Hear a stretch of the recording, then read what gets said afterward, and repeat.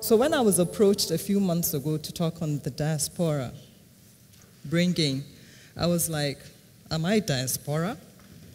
Because I'm actually homegrown, you know? Born in Zaria, bred in Kaduna, went back to Zaria for medical school, came back to Kaduna to specialize in ophthalmology at the National Eye Center. Well, while I was doing that, I couldn't escape the developmental nature of eye health. There were people that were blind that came to us. We were in our white coats, sitting in our very cool clinics, and waiting for patients to come in. And they came in just a day too late. I had my mentors, you know, Professor Abiose, Dr. Hannafal. But then the questions started coming. We were on regular outreaches, but we needed to go to places that were not on the list. And that was what brought ICARE Foundation. We thought we needed to take ICARE to places where they could not come to us. We wanted to give access to people that could not afford the sight-restoring cataract surgeries that we do. Then, after we formed ICARE, I thought we needed structure. That was the trigger for my, first diaspora encounter. I went for an MSc at the London School of Hygiene and Tropical Medicine.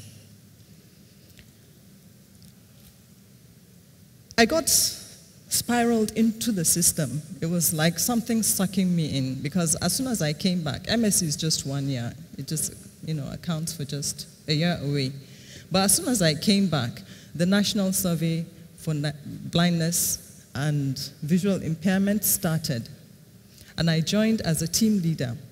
And you can see we went to 310 clusters around the country, every part of the country, from Boni to Ilela, from Madagali, to Ikorodu, Chris and Cross.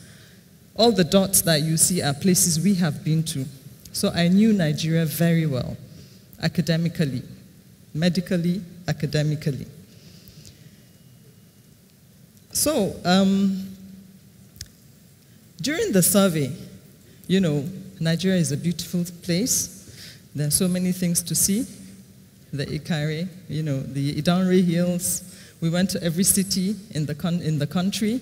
There are beautiful sights and nice things to see. But the grim statistics remained. For every 4 out of 5 of the 2 million people that are blind in Nigeria, their blindness is needless. It is preventable or treatable, but they remained blind. So the questions started coming. And then now again, it was time for me to go out, find the answers. So that was what triggered my time away. And I went to the London School of Hygiene and Tropical Medicine again, this time for in-depth, searching for answers, which meant a PhD. A PhD is self-driven, is focused research, but it takes a longer time. And unlike some of us that are early starters, I'm a late starter. So by the time I went, my children were young, and that meant I moved with my family. So I moved away. So that was when I loved London. We stayed in London for a long time. My children went to school there. And London offered a lot of things for me. It nurtured my inquisitive mind. My professor Claire at the time, she honed my scientific writing skills. And Stata, for those of you that know Stata, Stata gave me the analytical skill sets that differentiates me from my peers. So here I was with answers for the research, because during the time that we did the survey, we offered surgery to people that had cataract blindness, but we couldn't do much about people that had glaucoma. But when I went to do my PhD, the answers started coming. I now understood why the judge, who is a legal luminary, you know, a high-placed person, well-educated, could afford health care, but still came to us with one eye blind from glaucoma. A state governor, a commissioner of finance, a nurse, the woman in the village, the farmer, they would come to us with blindness from glaucoma. Why? So glaucoma didn't have respect for poverty or richness or education, but my stay out there gave me the answers. But it was time to come back because I now had the answers. The greatest pull factor, actually, that brought me back. Well, I guess it's different because I went for a reason, I found the reason, and I came back. There are some of my colleagues that have left since we graduated, you know. That's about how many years ago? 30 years ago or so. So since we graduated, they left, and they're still out there. And they're still thinking, how do I get back? So we are thinking, first of all, you can engage yourself in NGOs, you know, because that is what they do, but that's the go and come thing. But we are thinking more of health, developmental, systemic solutions. So when I came back with my answers, the second pull factor was human capital development. And being a senior lecturer at the University of Abuja College of Health Sciences before I left, and then when I came back, I'm coordinating the setup of the medical school at Bayes University, which is a private hospital. I felt that medical education is very important, and that is another avenue that we would like you to come back, because in Nigeria, going by the WHO statistics, we are in deficit of about 400% of medical doctors. If we continue the output at the present rate, it will take us 100 years to reach the recommended number of doctors. In the UK, for example, the statistics say that 5,000 or so doctors are from Nigeria. They form the second largest international doctor community in the UK. But the need is here. And I believe that research and information are transformative in any institutional development. So, in 2008, I'd like to just recall some encounter before I left. In 2008, we wanted some funds for ICARE. We wanted to, that was after the survey, we needed to escalate the ICARE. Then there was no budget for the ICARE line, even though we requested for it. So the next option was, shall we go to the MDGs at the time, because they were doing things like that. So we had a beautiful proposal to develop, you know, health systemic development, equip centers, provide for surgeries, and do that. So we went with our paper, our proposal to the MDGs. And she looked at it and said, nice, it looks nice, but I just came from the villa. Have a look at this big fat book and tell me where there is I, and that will help me support your programs.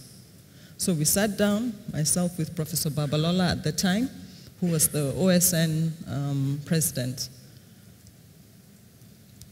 So we took about 30 minutes, page by page, and there was no single one word of I. That's E-I-E. There was no single one word. So she said, she just did this. What do you want me to do? And I just looked, and then she goes, do you have data? My eyes sparkled. I was like, yes. This is the result from the National Survey of Blindness and Visual Impairment. And that was what saw us through. And indeed, she approved the 1 billion over a process, you know. But the story of how it was spent is a story for another day. Yeah, governments changed, you know, and she left the office and all that. So let's fast forward, you know, 2016. I came to realize that that document she gave me was the National Strategic Health Development Plan, the first one, and there was no I, E-I-E.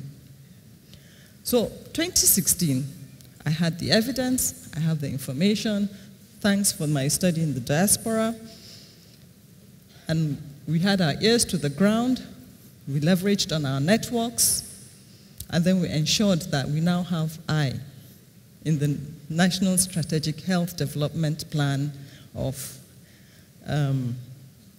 2017, the new one. It was just recently launched a few months ago. And then we're also talking to the National Primary Healthcare Development Agency to put eye health on the agenda, and they're doing that. The National Health Insurance Scheme to put eye health on the agenda, and they're doing that. And the Commonwealth Policy Brief, Nigeria has, you know, accented to it. It is what I wrote, and it has a lot of Africa perspective into it. So I value and encourage teamwork. Most of the work that I have done is actually teamwork. Using the evidence that I have to translate evidence information into policy and planning, and it is happening. And that is one thing I got. Advocacy is something I do as the chair for International Agency for Prevention of Blindness. And I thought I needed to dust off my connections and learn from the greatest. I mean, the A's and B's of this world, for them, advocacy is a simple sheet of systems. You know, they check, they tick until they get to their goals. And after that encounter with high-level advocacy, other doors opened. So when we talk about the diaspora bringing, to me, it provided answers to my questions. And to me, I'm able to give back to what I thought I should. If we don't develop our own healthcare systems, who does? And the only way we can do that is 3 ingredients: passion, integrity, and information. And that is what I have gained from the diaspora. It has made me transform from just charity work from ICARE to now providing evidence for policy and planning. And I can see it happening. So, and then medical education. So this is one aspect that I believe that the diaspora can actually help. Medical education and translating research agendas into policy. Thank you.